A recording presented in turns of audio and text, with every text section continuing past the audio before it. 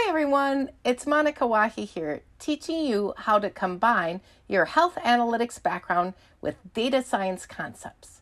Today, we are going to be reviewing the different ways application development teams are configured.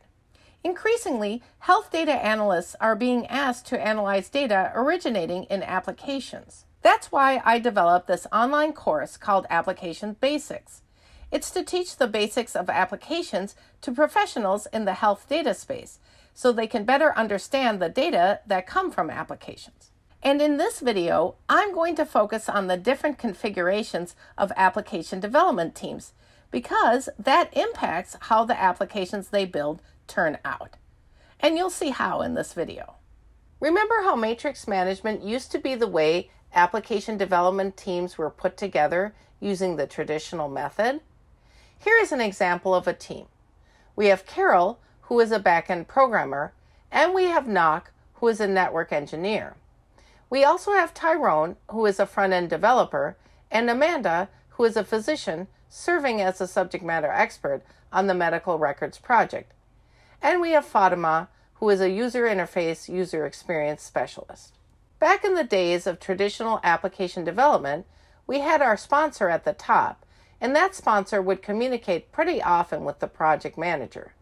The sponsor and the project manager needed to have a shared vision of the project.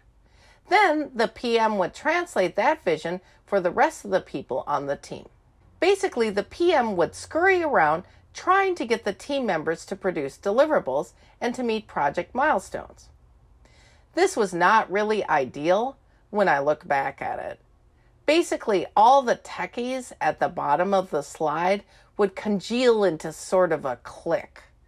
They would kind of make fun of the PM and the sponsor, mainly because they would ask for ridiculous things that were not technologically possible. I remember one experienced PM telling me a sponsor asked her if we made a picture on a piece of paper and put it under a computer, would the computer just automatically make a web page based on what was written on the paper? He seriously asked her that. So while this diagram looks theoretically okay, in practice, it resulted in a lot of disconnection within the team. This is part of what caused the traditional development approach to take so long. But that issue with internal team disconnection wasn't the only thing that dragged out the development timeline. Another problem with matrix management is that there were always these issues in the background that would haunt us. First, most of us were on other projects. We couldn't just focus on one project at the time. Sometimes even PMs would be placed on multiple projects. I remember back in those traditional development days, PMs would get paid a lot of money, but they would work like 80 hours a week. When I think back in my mind to the ones I knew back then, I always see them in my mind's eye with sweat pouring off of their faces and arms. It was really crunch time for PMs back then. But PMs weren't the only ones distracted. Team members were distracted because none of us actually reported to the PM. In fact, no one reported to the PM. We all had bosses out there somewhere who were not on the Gantt to whom we reported. And they also required things of us that were not part of established projects. So basically, not only did we have all this disconnection, we had all this distraction. Distraction led to confusion, led to dysfunction, and all that led to added time and expense we needed to allocate to the project. Now, let's talk about agile teams. You will notice that the same people are involved in the agile configuration. We still have the sponsor telling the PM what to do, and we still have all of the team members dealing with the PM. But notice how the PM is kind of in the middle now. PMs are not these exalted high-level people anymore. In fact, they seem to have a lot less power. Notice that the arrows now go back and forth between the PM and the team members. This means that there is more crosstalk between the PM and the team members, and the PM doesn't have the top-down power over team members she once had. Agile teams usually start the day with a meeting called a Scrum meeting. These meetings do not have agendas. Instead, the PM and other team members tend to keep track of action items and other tasks using software that supports the Agile methodology. So what I've seen is that they generally spend the Scrum meeting going over entries in these software applications and planning what everyone is going to do that day. Scrum meetings remind me of those cooking shows where the kitchen team meets at the beginning and gets ready to cook a meal for 100 people at a wedding or something.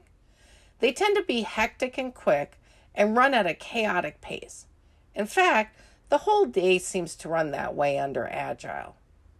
Agile methodology allows the sponsor to be more involved in the day-to-day development of the app. That way, the whole project can pivot relatively quickly.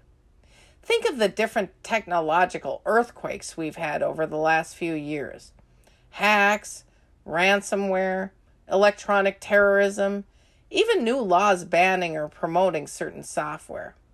The Agile methodology and these daily Scrum meetings make it possible to pivot a whole application team on a dime if needed.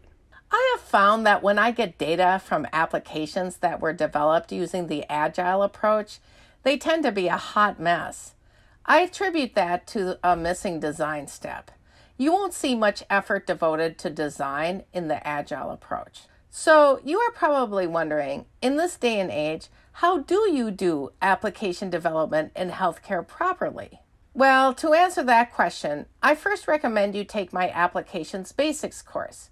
In the course, I give an example of a rapid application development, or RAD, approach that I prefer.